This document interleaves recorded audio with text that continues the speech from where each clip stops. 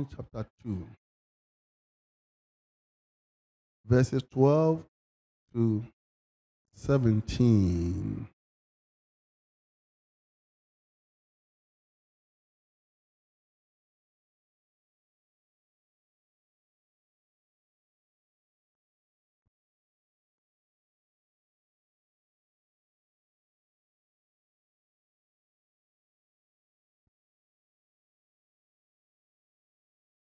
First John 2. Are we all there, church? Verse 12. I write to you, little children, because your sins are forgiven you for his name's sake. I write to you, fathers, because you've known him who is from the beginning. I write to you, young men, because you have overcome the wicked one. I write to you, little children, because you've known the Father. I've written to you, fathers, because you have known him who is from the beginning. I've written to you, young men, because you are strong, and the word of God abides in you. And you have overcome the wicked one. Verse 15. Do not love the world or the things in the world. If anyone loves the world, the love of the Father is not in him. For all that is in the world, the lust of the flesh, the lust of the eyes, and the pride of life is not of the Father, but is of the world. And the world is passing away, and the lust of it. But he who does the will of God abides forever. This morning I continue what I began last week on the spiritual levels in the church. Spiritual levels in the church. And by way of introduction, John wrote this letter. John the Apostle wrote this letter to the churches because something was happening. And he was inspired to write this letter to counsel, encourage, empower the children of God. Children of God. Because among the children of God, we have little children, not by virtue of age. Children here, like we heard last week, are the new converts, those who are new in the faith. They are like newborn babies. It doesn't matter how old you are. It doesn't matter what your position in society is. Once you are new in the faith, a new convert, you are a little child. Little children must grow. You must grow. The only way you can grow is by the word of God, which is described as pure milk. Pure milk. The Bible calls the word of God pure milk, which you must drink as a child before you can grow. In the church also, we have young men who have passed the level of new converts. They are young and strong. And they face their own kind of challenges. They have to overcome the wicked one. They are particularly targeted by the wicked one. They must overcome the wicked one. These are the ones who have been in the church, been Christian for some time. They progress. They've learned a lot. But the enemy targets them. They have to overcome. The fathers are those who have known God from the beginning. They've known God from the beginning. For many years they have known God. They've been able to persist, endure, persevere. They have become mature. They need to teach. the little children and the young men. They need to encourage and to inspire. Why did John write this letter? Because at this time, the church in Jerusalem has faced a lot of persecution. Jerusalem itself had been conquered, destroyed, and the Christians are scattered all over the world. In the same way as though we are gathered here this morning, we come from all over the city of Accra and Tema. We don't all come from one house, or even one location, one neighborhood. We come from different places in Accra, Tema. And there are some who are with us now who are in different parts of the world. Different parts of the world. And our brethren and our branches, Michelle Camp, Teshin, New Boy Town, Ashaman, different places. And you may be the only Christian in that place where you are. I'm not there with you. Elder is not there with you. Pastor is not there with you. You are the only one there. Therefore, we have been scattered in the same way as the Christians, the believers, were scattered in the days of John. Why God inspired John to write this letter? They needed to be encouraged because something was happening. Because of their being scattered, they were not able to have fellowship. They were denied the proper fellowship that they were used to having in Jerusalem. They didn't have it anymore. They were faced with challenges from the world. Many of them were conforming to the standards of the world. They were growing cold. Just as many of us keep growing cold. And therefore, conforming to the world. Instead of being transformed, continue to be transformed into the image of Christ, they were not becoming conformed to the world. They were adopting and practicing worldly standards. That is happening in most churches now.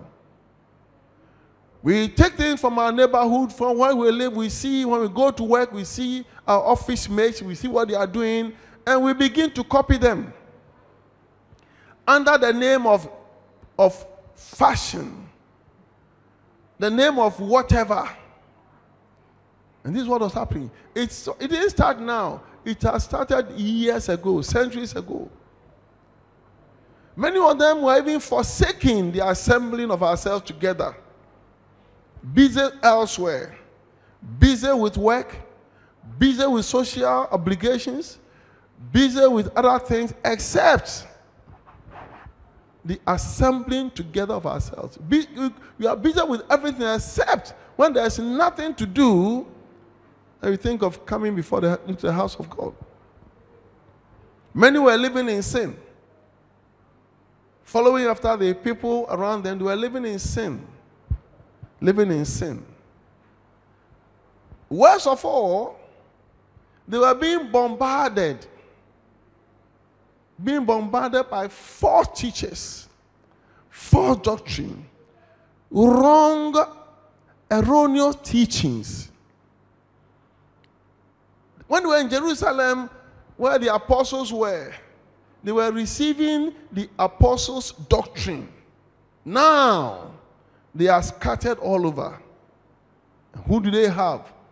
False prophets, false apostles, false evangelists, false bishops, senior bishops, archbishops, popes, senior popes, in all kinds of robes,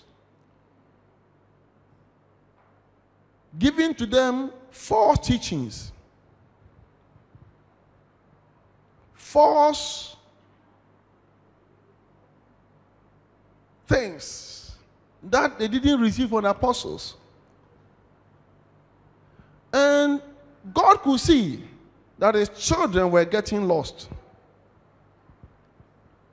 So John wrote this letter to address each and everybody. Doesn't matter what your spiritual level is. This letter was addressed to you and addressed to me. It does not matter Whether you're a little child, you're a young man, or you're a father, this letter is addressing you. Because we don't live in a commune. When I was a little child, growing up in Kumaru, my village, there was a place that there was a church called GDA. And what they did was they had isolated themselves from the rest of the world. You see, they all lived in that, so nobody. That's not how you do it. They all lived in one place, so that they were cut off. And they hardly came out. You never saw them in the town. Nobody ever went there. They lived there. They had their own farm, their own shops, everything, so that they would not sin. That is not how you prevent sin. Hello? So this is the backdrop, the background of this letter. And so John wrote to them, reminding them that they should not forget. Yeah, and do not forget that your sins have been forgiven you for Christ's sake. One day, I believe that you will get to understand what this means. The value of what John is saying here. Your sins have been forgiven you. Your sins have been forgiven you. Don't forget that. And in case you don't appreciate it, think of what Christ went through to obtain that for you, to obtain that forgiveness of sins. His own blood pierced in the feet, hands, and in the side. Hung on a cross, died, buried. You and I have not died yet. And he promised us everlasting life. Don't forget that you have already overcome the wicked one. You have overcome the wicked one. Therefore, don't go back to the wicked one. Don't go back, put yourself under the wicked one. If you're a young man, you have overcome the wicked one. The wicked one is afraid of you. You are putting down, you put your foot on his neck. So how do you go back and now put yourself under the wicked one? He will devour you. He will tear you into shreds. He will make mincemeat of you. And if you're a father, you think you're mature, take heed lest you fall. If you think you are standing, father, you know it all, take heed. Don't forget your first love. Go back to your first love. Don't grow cold. Don't grow weary. Don't get tired. The things that you used to do that brought you to the level of maturity, begin to do them again and again. Continue. Because it is he who endures to the end who will be saved. Not he who began and didn't finish. He who endures, perseveres to the end is the one that will be saved. So John, having written all this to remind them, now goes on to say in verses 15 to 17, the world in which you are, this world in which you are, do not love the world. Don't love it. Or the things in the world. Because if anyone loves the world, the love of the Father is not in him. It's not in him. Friendship with the world is enmity with God. Friendship with the world means enmity with God. Why? Because remember that the world that you love, all that is in it, there's nothing in the world except the lusts of the flesh, the lust of the eyes, and the pride of life. This is what is in the world. And these are not of the Father, but of the world. and the world is passing away, and the lust of it.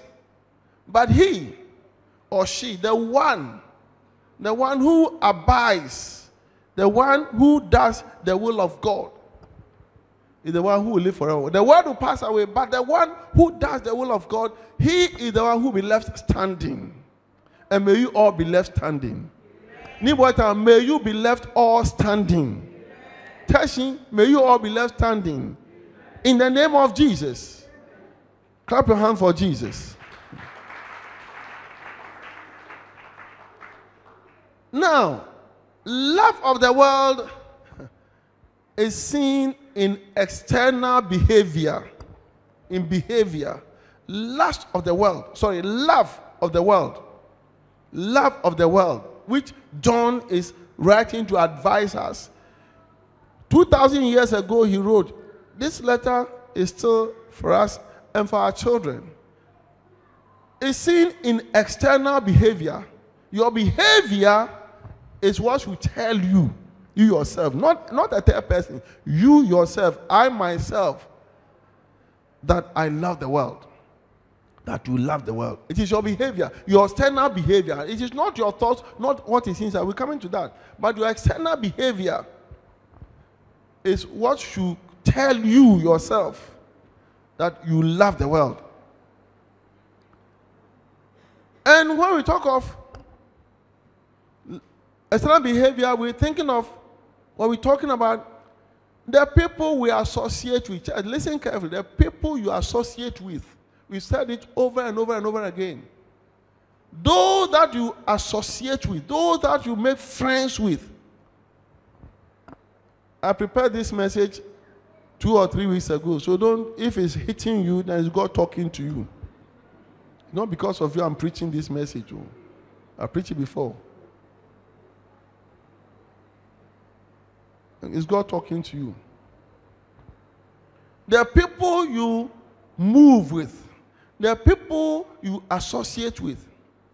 There are people you socialize with. Whom you will call friends or partners regularly. If they are sinners, it's a sign that should tell you that you love the world. You know that this person is a sinner, and yet you associate with her, associate with him. You love the world. Places you go to where sins are committed. If you love going to places where sins are committed, you are in love with the world. Not only do you love the world, in fact, you are in love with the world. Listen carefully. And the activities you enjoy, things you enjoy, sin. If you enjoy sin, you love sin, you love the world. It's interesting that even amongst our children, if you have 2 or 3 children who are young, you agree with me, they all have their preferences. There are some who love bread, they like bread. Some who can't stand. You wonder, are these not my children? Same father, same mother, but some will love bread, some don't like bread. One will like banku, the other one doesn't like banku at all. Contemporary. When I take contemporary, Accra contemporary, I get diarrhea. Don't know why. When I take contemporary from Kumasi, I don't get diarrhea. So I don't buy contemporary stew in Accra here. I have diarrhea for 1 week. Just once, I had diarrhea for 1 week. Stomach pain. But I can eat contemporary from Kumasi. Because I was born at Ashanti, I don't know. Ashanti region, I don't know. For 1 year, it doesn't do anything to me. So you see, you have your preferences, and it's your choice. It's your choice. And you must learn to know what is good for you and what is not good for you. You must learn to know that sinners cannot be your friends. You must learn to understand that you cannot go to places where sin is practiced. And you cannot live enjoying sin. I know that of all the soups, my best one is what? Chicken light soup. I know it. So when I see chicken light soup, I go wild. I don't like light soup. It's just pepper and water. What do you call light soup? It's pepper and water. Praise the Lord. So you must know. And as time goes on, it becomes part and parcel of you. There are some things that you can't even stand. And there are some things that you love. So external behavior determines to tell you whether you are in love with the world or not. But you see, there's something that you need to know. Though we are scattered in the world, doesn't matter where you are, where you live. Remember that you are not part of that world. The world system, the world is nothing but the lust of the eyes, the lust of the flesh, and the pride of life. These are the things that make up the world that we must flee from. Because we are not of that world. We are not part of that world. Jesus himself said it. Go with me to the book of John chapter 17, John's Gospel. This time John's Gospel, chapter 17, verses 14 to 16. John's Gospel, 17, verses 14, 15, and 16. This is Jesus speaking, or praying to the Father for the disciples. He said, I have given them your word. The same way as I'm giving you his word now. I have given them your word. And the world has hated them because they are not of the world, just as I am not of the world. The world hates you. How can you love a world that hates you if you have the word of God in you? If you only have the word of God in you, you cannot love the world that hates you. So today, know that the world hates you. Verse 15. I do not pray that you should take them out of the world, but that you should keep them from the evil one. Because, see, in the world is the evil one. So Jesus is saying, Father, I'm not saying you should take your children out of the world. No, don't isolate them. Let them be in the world. But protect them. Keep them from the evil one. Shield them from the evil one. Then verse 16. They are not of the world, just as I am not of the world. You and I, beloved, we are not of the... Anyone who says a believer and is of the world will fade away. Eventually, you will get tired. The world will just swallow you up. The world will just chew you up. Then you fade away. Many fade away. This Jesus himself praying to the Father for the disciples. Praying to the Father for the disciples before he departed. The thing is that, child, listen carefully. The thing is that love, the love of the world, begins from inside. It is what is in you that will make you love the world. Hello? Let me say it again. It is what is in your heart, what is in you, what is within you that will make you love the world. There's no way I'll go near Kontomire in Accra.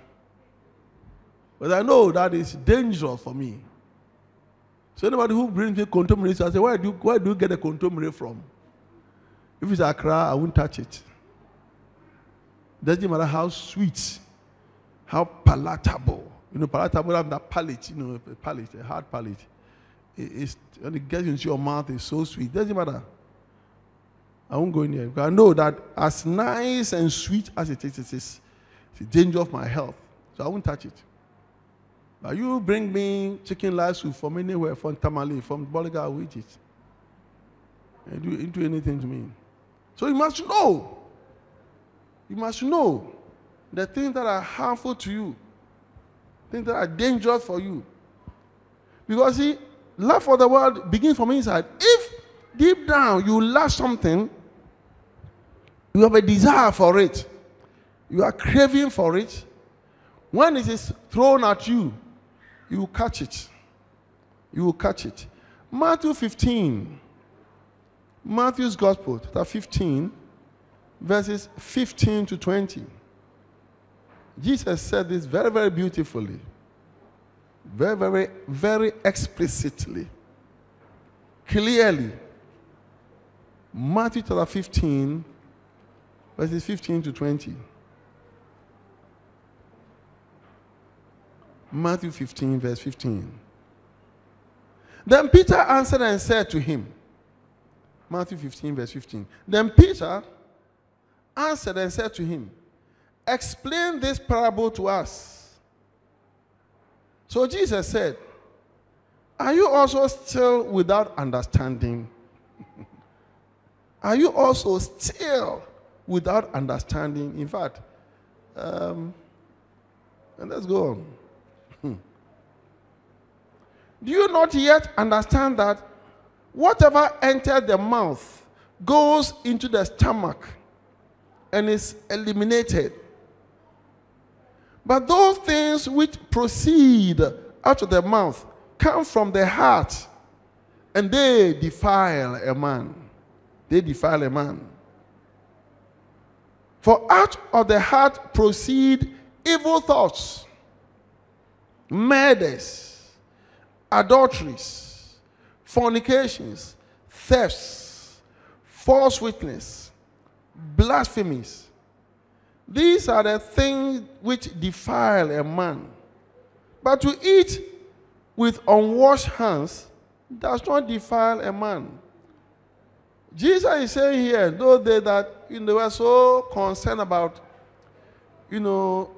rituals. How to wash your hands, do it before you do that, you don't do this, do this, he said, no. These are, and if you don't wash your hands before you eat, you have defiled your body, defiled yourself. I said, he said, no. These things are not the things that defile a person. Eating with unwashed hands does not defile you spiritually. Eating with your hands not washed. Because what you eat, he said, what you eat goes into your stomach. And from the stomach, it is eliminated. It doesn't stay inside of you. It goes in and comes out. It's gone. It is not what you wear that defiles you. It is not by wearing nice clothes, beautiful clothes, that will make you holy.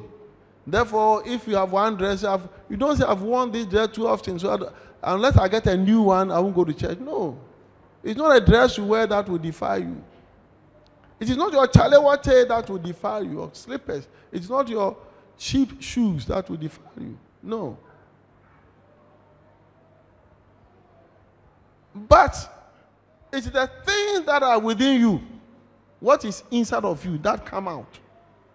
And these are the things that are defiling you. So he said, the things that are in the heart, in your spirit, the things that are within, in your inner man, in your soul, your inner man, the way you are, that is the way you are, how you are, what you are.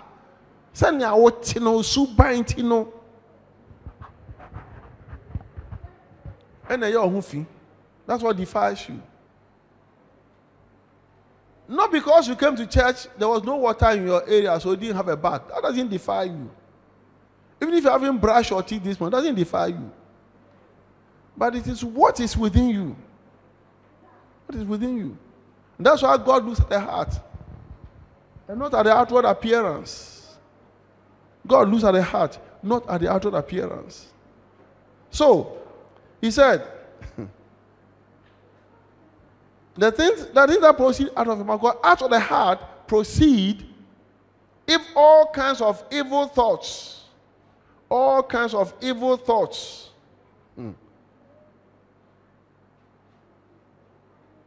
murders,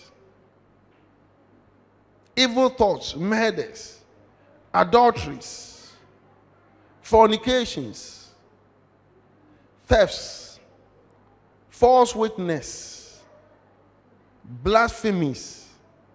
These are things which defile a man. But to eat with unwashed hands does not defile a man. The lust of the flesh, which belongs to the world, this is the craving of sinful man. Man in a sinful state. Man in his unregenerated, unchanged state, unrepentant state. Craving to gratify the physical desires of man. When we say the lust of the flesh, this is how serious it is. It is a craving. Craving means that you are driven, because the thing is in you, you are driven towards it. You are propelled. You are pushed towards it. Many years ago, when we were in Bible school, we had to counsel a certain young woman, which wasn't that young, about 48. And she said she's falling in love with a 25-year-old man. And the young man had not fallen in love with her, but she had fallen in love with him. So, to begin with, out of that craving, she spent almost all her money cooking for this young man. Anopa, tea, bread, fried egg, butter, margarine, cooking, Afternoon also, evening. So when the young man has eaten away all her money, that's when she made her intentions known. The young man said, "Oh, but I thought you were just being nice to me. How can a woman be nice to you and morning 3 times a day cooking, you are eating, and she's just being nice to you?" So the matter came to me for counseling. And the young man said he wasn't interested. So he told the woman, the man said he doesn't love you. Just forget and move on. He said, "No, but I can't help myself. I just cannot help myself. I love me. I can't help it." And today, also by force. And everything we said, her answer was that I just cannot help myself. What can you not help yourself to? I can't help myself. She had been so consumed with this lust. This is not love, it's lust. That her sinful nature was now craving to satisfy maybe her flesh. Her flesh. That is the lust of the flesh. Lust of the flesh. Let me say it again. It is the cravings of sinful man to gratify the physical desires of man. When it comes to the lust of the eyes, and these things belong to the world. Not the world. Remember, you are not of the world. The lust of the eyes. It is the craving and ungodly accumulation of things by the worship of God of materialism. Let me break it down to simpler English. The lust of the eyes. Anything you see nice and you want it. You are craving for every nice thing, you want it. This year, they have what do you call them? The mobile phone. This year, 4 years ago, is Samsung S20 Plus. You bought it. The following year, Samsung S21 Plus. Because of some small difference in the cover, so you bought it for about 8,000 pounds. Cedis, you bought it. Next year, S22, you bought it. Last year, I bought S20 because my last phone was Samsung S10, 13 years ago. And it was working well. So why should I change it? Samsung S10 Plus, I liked it. 2010, 11 came. So what? 2012 go. Then we came to 23. Then 29. Samsung said, "Oh, the S10, they are beginning to face it off." So I had to go and buy the S23, thinking that I have S23. And only this year, now we have S25. S24. I'll keep my S23 for the next 30 years before I change it. Hello?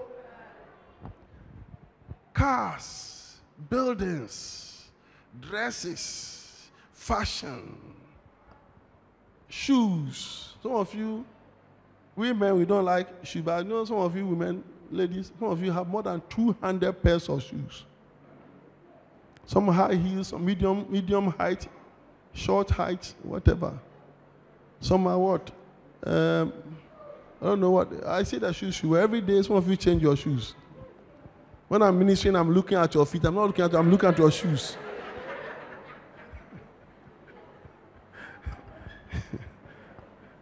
Praise the Lord. It is the craving of sinful man to accumulate, to pile up things by worshiping the God of materialism. Materialism. There's a God in charge of materialism. Beyond your means. Beyond your means. Therefore, you go into poverty because you're spending money doing something that you so where will it all end? Where will it end? That is the lust of the eyes. Lust of the eyes. And there are things that goes there I don't have time to mention today, because when you have that, you begin to look down upon those who don't have it. And the pride of life. Pride of life.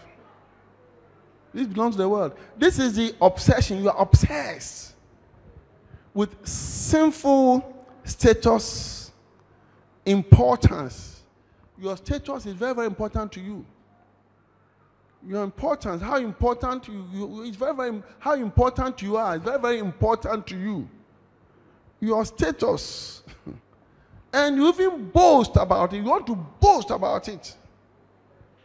You boast about what you are, who you are, and what you do. You take pride in who you are, what you are, and what you do. And if somebody does not acknowledge you, you get offended. You get offended. You get seriously offended. Hello? Praise the Lord. There are some doctors in the world. If you make a mistake, he's a doctor, you go and call him Mr. You are in trouble. Me a Mr. Me a doctor. Me a professor. Ghana is not very common. I know that in some parts of the world, Ghana, once you're a doctor, you're a doctor. But in some parts of the world, some people have accumulated five doctorate degrees. 5. And therefore, against their name, they write Dr. Henshaw. I know one who are called Dr. Henshaw. He writes the doctor, all the doctors 5, so that you know that he has 5 PhDs. Dr. Henshaw. Some of them will write Dr. Professor Chief. Here is not when you go to Nigeria, Murtala Muhammad Airport. Nigeria, if you've been there before, when you are at the airport, you know the public announcements. When they are making announcements, everyone has a title. If you don't have a title, don't go there. So that's where when I used to listen, Professor, Doctor, so C, so Professor, Doctor, so and so, C, Chief Doctor, so and so. Everybody has a title in Nigeria. If you don't have a title, don't go near the public address system. Chief Doctor, Mrs. so and so, C, Professor, Doctor, Chief, so and so. That is all. If you like, one day take a trip to Nigeria, just wait at the airport and then come back. Listen, you understand what I'm trying to say? Pride of life. Pride of life. This belongs to the world. You see, and when you get to that point, beloved, even to marry becomes a problem. Because the man who is handsome, God has made the man handsome. God has made him wise, humble. The man falls in love with you, wants to marry you, you look at him like this.